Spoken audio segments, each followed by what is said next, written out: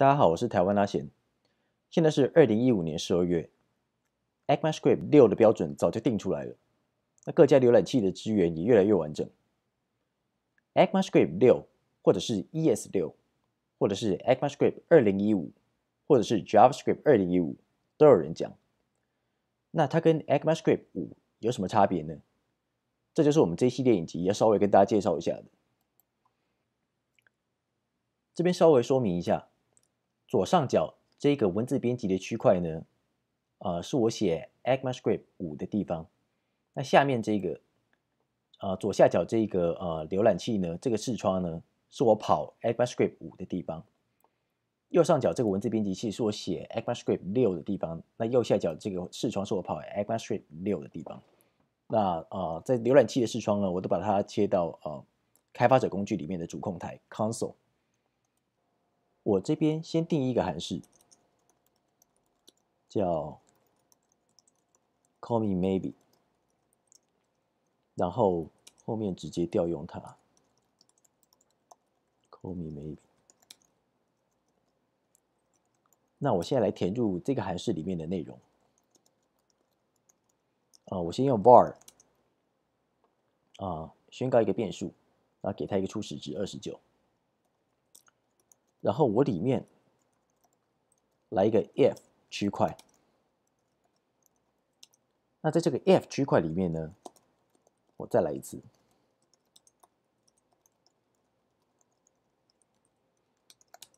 现在 var a 等于31，然后我马上印出 a。在这 if 区块之后呢，我再印出一次 a。那因为我们用 var 这个关键字来宣告。它的可视范围会是这个函式。那我在这个 if 区块里面呢，我也做了 var a 等于31。可事实上 a 这个变数的可视范围是这一个函式，所以它会在这个函式里面找有没有 a， 找到以后指定新的值31给它。然后我这个 console.log 这个它印出来的值就会是31。那在 if 区块之后的这个 console.log 呢，因为这个 a 已经被改掉了。那它印出来也要是31。那我们先存档，那到下面跑看看。对，我们看到2个31。好，那现在 ECMAScript 6它有一个新的关键字叫 let， let， 它让我们定义可视范围是以区块为界限的变数。那我现在举个例子，我把左边的程式码复制到右边。那我把 var 改掉，改成 let， 2个都改掉。好，其他都跟左边一样。那现在右边这边，在这个 call me maybe 这个函式里面呢，我们宣告了一个 a 这个变数。在这个 if 这个区块里面呢，我们宣告了另外一个 a 变数，我们把31这个值指定给它。那我们紧接着印出 a。那在这个 if 这个区块里面，这个 console.log 应该就是会印出31，这个大概没什么问题。那在这个 if 这个区块之后的这个 console.log 呢，它印 a， 它会印出29，因为我们用 let这个关键字来宣告变数，它的可视范围会被限制在这一个区块里面，所以这一个 let a 等于31并不会污染到外面这个 a 等于29。好，先存档，到下面跑看看。好，31跟29分别被印出来。好，那在 ECMAScript 5里面呢，我们如果用 var 宣告一个变数 a 等于假设是31，这边先印出来a， 然后我把 a 值改成29，那我再印它一次，这样是完全没有任何问题的。3129。好，在 ECMAScript 6里面。有一个新的关键字叫 const， C-O-N-S-T。const，它让我们可以用来宣告一个我不想说变数，它让我们用来宣告一个东西。那它的值只能被指定一次，宣告完之后你就不能够再指定它的值。例如说 a 等于31，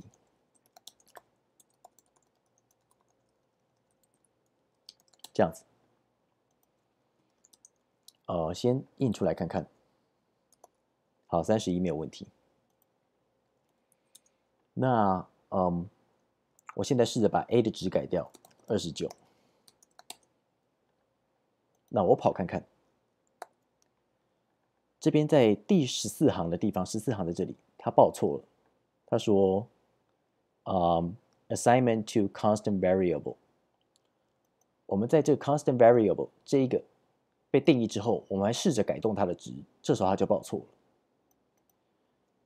那如果我们再用 const 重新定义它一次呢？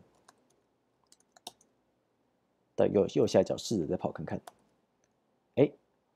他说identifier A has already been declared。这个 A 已经被宣告过了，所以我们不能够再这样使用它。好，那我再把画面清干净一次。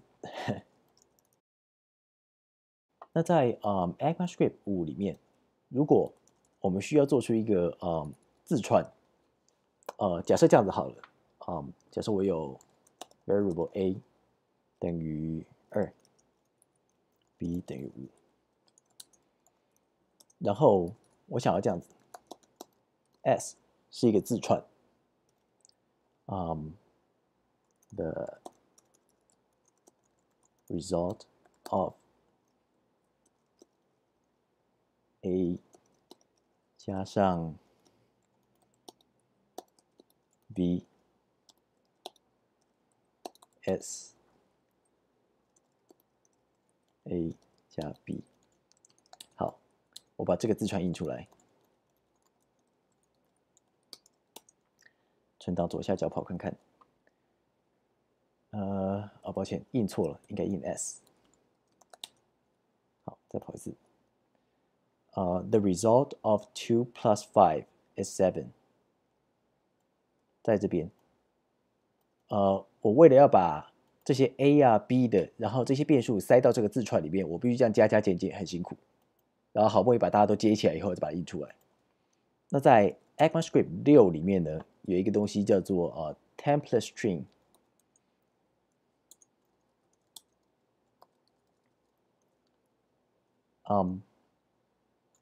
它是这样子用的。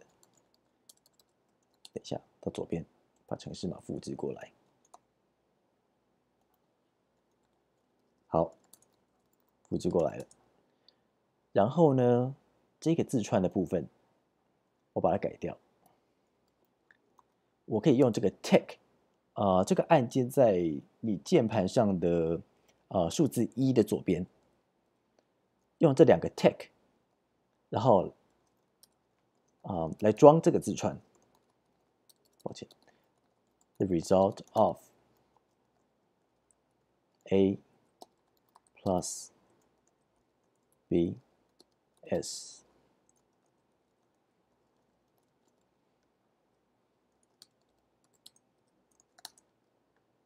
我可以用这种方法，用 tick 这2个 tick 代替引号来装字串，然后呢，在里面我用前字号，然后2个这个弯弯扭扭的括号，把我的变数包起来。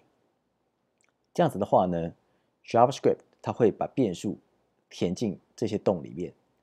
我现在把它印出来看一看。The result of 2 plus 5 is 7， 就跟左边一模一样。好，那这很神奇，这还可以这样子用。假设我现在我定义一个函式叫做 add。那我把这2个参数 x 跟 y 的相加的结果回传。好，这是我定义的函式。那我现在这样子把这一行拿过来用。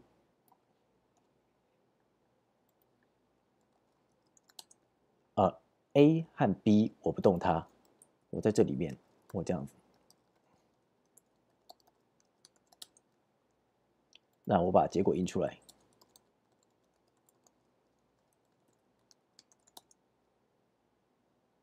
好，跑看看。哎 ，Y 抱歉，这里这个应该是 B。好，再跑一次。好，结果跟上面一样，所以这种语法，我们里面也可以塞函式的呼叫。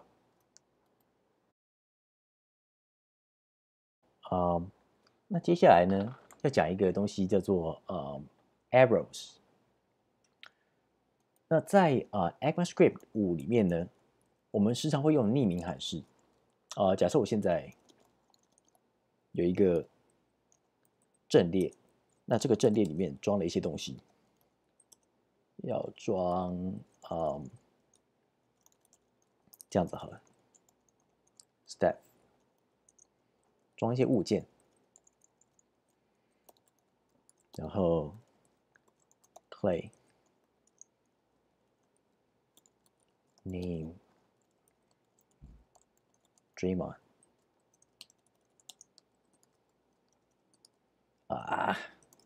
这样子好。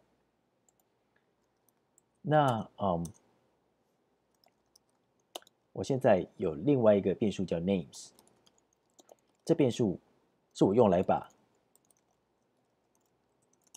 A 这个阵列，那里面的每一个东西，经过某些演算法算完之后，然后把它映射到另外一个阵列。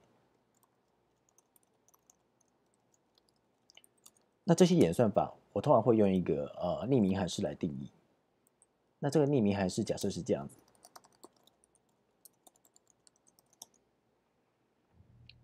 好 ，A 是这个阵列 ，A 点 map 就是我把阵列里面的所有东西都透过这个匿名函式处理一次以后，把它丢到一个新的阵列，再回传。那这样子的话，我预期 names 里面会有Steph、Clay、Draymond 这三个字串。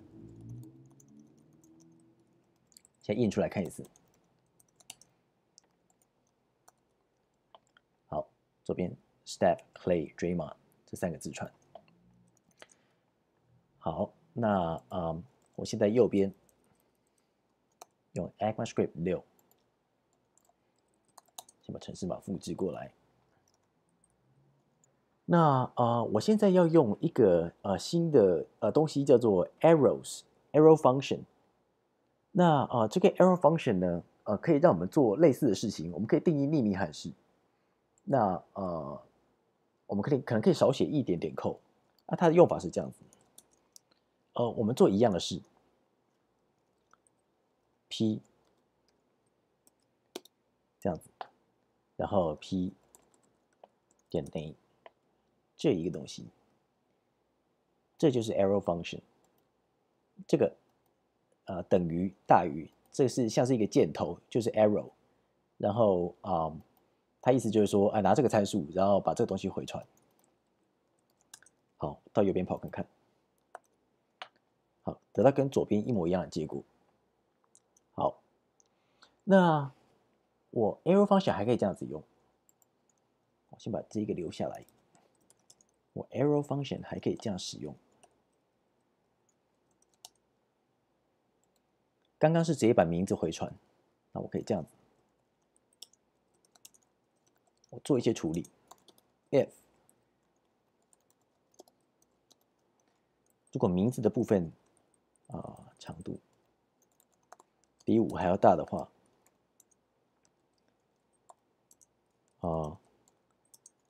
我就用 dub 来代替 dub。那不然的话，就把名字回传。那这边这个是我的 arrow function，arrow 所以我看到 Steph 在5之内 ，Steph 会被印出来 ，Clay 会被印出来 ，Draymond 超过5了，它长度它是8，所以我会用 dub 来代替 Draymond。好，到下面跑看看。step play dot。好，果然没错。好，我当然也可以这样子用。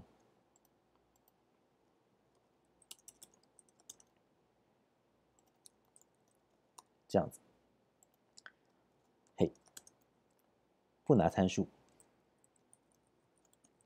然后直接回传一个字串 warrior。那这样子的话，我就会把每一个 map 的结果都拿 warrior， 然后把它塞到一个阵列里面回传给 names。好，到下面跑看看。好，果然看到3个 warriors。那再来呢，有一个很重要的东西，就是我们知道在函式里面有一个关键字叫 this， 这个 this 有一点像是这函式被执行的上下文，函式的主角。那这个 arrow function， 这 arrow function 它们里面的 this 是什么东西呢？我现在做一个实验给大家看。我先定一个函式叫 map a， 它拿一个参数。那我这么做，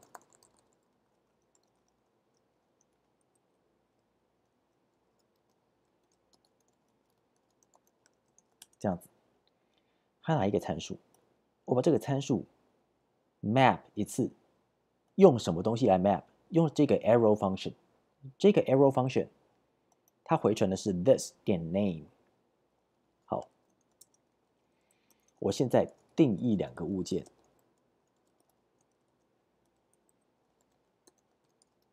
一个叫 x， 那它的名字就是大 X 这个字串；一个叫 y， 它的名字是大 Y 这个字串。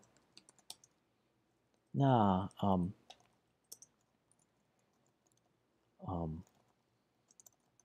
这样子，我把 map a 这个函式绑到 x 这个物件上，那同样我把它绑到 y 这个物件上。那现在我要呼叫这2个函式，然后把它们结果印出来。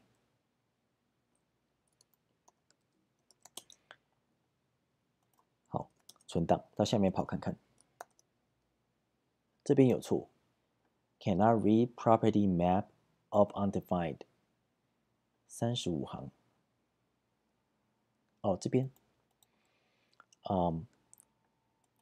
呼叫 map array 的时候，我们需要给它一个参数。那我们这边用 a 这个阵列好了，这边。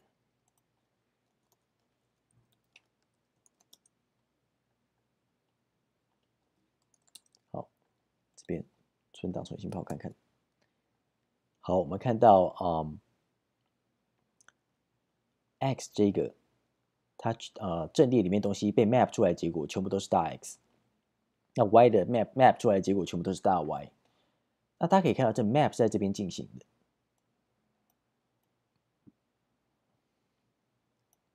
那这个 map 的演算法就是说，从 this 拿 name 出来，把它当做新的值。那这个 this 是什么东西呢？这个 this 其实它跟包着它的东西的 this 是一样的，它的 this 跟它被呼叫的时候的 this 是一样的。它被呼叫的时候 this 是什么？它已经被指定给 map array， 所以当它在这里被呼叫的时候，它的 map array 它的 this 是这个 x。那当它在这边被呼叫的时候，它的 this 是 y。所以这个 arrow function 的 this 是跟着包着它的东西的 this。